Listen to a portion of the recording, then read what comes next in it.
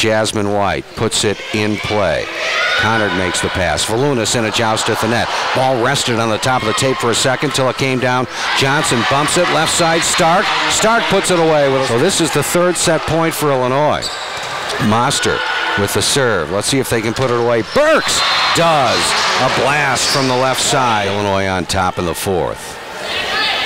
Burks serves off the tape over the net and then flipped back up by the Spartans and over. Illinois gets a swing. McMahon, right side. Sophomore puts it in play. Stark passes. Bump set by Aaron Johnson to Burks out of the back row, dug by White. Peterson bump setting. There's a tip by Galloway, played up by Volunas. Beltran will set. Burks will tip it over the net from the back row. Here come the Spartans. They set Matthews in the middle. She took a swing and was either blocked by Aaron Johnson or hit it into the net. Point Illinois. The Illini take set 4. And it will be Jazz White to serve. Puts it in play.